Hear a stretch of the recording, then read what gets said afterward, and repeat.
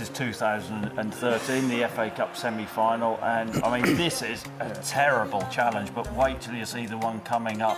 But this was a pivotal moment in the game. This is at 0-0, and for me, Anthony Taylor has an absolute shocker. He bottles sending Luiz off. Luiz clearly denies an obvious goal-scoring opportunity.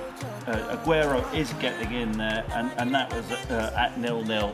But this is at 3-1. The game is over, and Aguero loses the plot. That is as bad a tackle as you will see, and then it all kicks off, doesn't it? Chalobah comes in, and there are players losing their heads in that situation.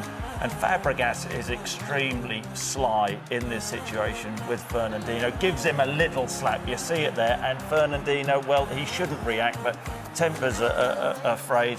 And I don't know what Fabregas is doing there. He should audition for Coronation.